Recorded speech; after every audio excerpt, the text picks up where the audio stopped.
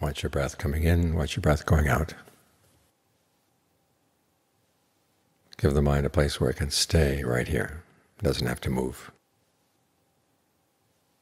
As the Buddha said, there is no happiness other than peace. What he means is that happiness for the mind is finding a place where it can stay and it's not getting pushed out. You try to take your happiness in sight, sound, smells, taste, tactile sensations, and then just keep running away, running away. As soon as they arise, they're already running away. If you go chasing after them, then you're not going to get any rest, not get any peace. Whereas the breath is right here. It's what keeps you together with the body. Lets you know what's going on with the body and allows you to move the body. So as long as you're alive, it's going to be right here. So stay with it for a while. Make it your home base. Notice the variations in the breath, because sometimes long breathing feels good and sometimes shorter breathing feels good. Fast, slow, heavy, light. See what feels good right now. That way you develop a quality called alertness. When you see what you're actually doing while you're doing it, and you can see the results. And that way, if what you're doing is not skillful, you can tell. There's a passage in the commentary that says everybody knows what they're doing while they're doing it, but that's not the case. All too often we're doing one thing and our mind is on something else. And when the results come out not like we'd like them to be, well, we don't know where to look. We don't know what to change, because we weren't there when the decisions were first being made. So try to be right here. Watch what's going on, and then you can learn from your own actions. This is how the Buddha gained awakening, looking at his own actions. This is how he taught his son, Rahula, at a very early age. He said, before you do anything, ask yourself what do you expect to be the results.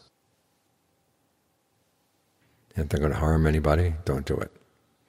If you don't foresee any harm, go ahead and do it. But watch the results while you're doing the act and after it's done.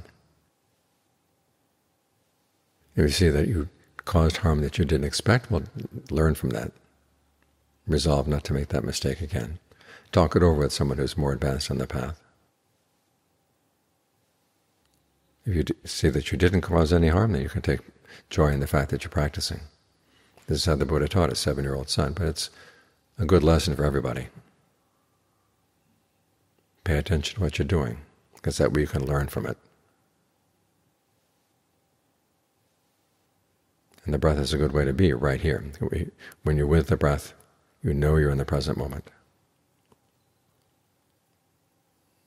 That way you can watch the mind, watch the breath, watch your actions. You see where they're connected, and see where there's anything unskillful going on that you can change. It's all very basic, but all too often we forget the basics. We think we're going to go on to more advanced things, but you've got to take the basics along with you when you go. Otherwise you lose your foundation. So make sure your foundation is strong. The more comfortable the breath is, the more you can have your awareness filling the whole body, the stronger the foundation. Then try to maintain that as you go through the day. Even when your eyes are open and you're moving around. You still have this center inside, and when the mind is centered like this, then it can find some peace. Even in the midst of a world that's not very peaceful, but we can have our own peace inside. That's what we're responsible for. And when you can maintain that peace, it's a gift not only to yourself, but also to the people around you. They realize that you're more dependable as well. So this is a practice that's good all around.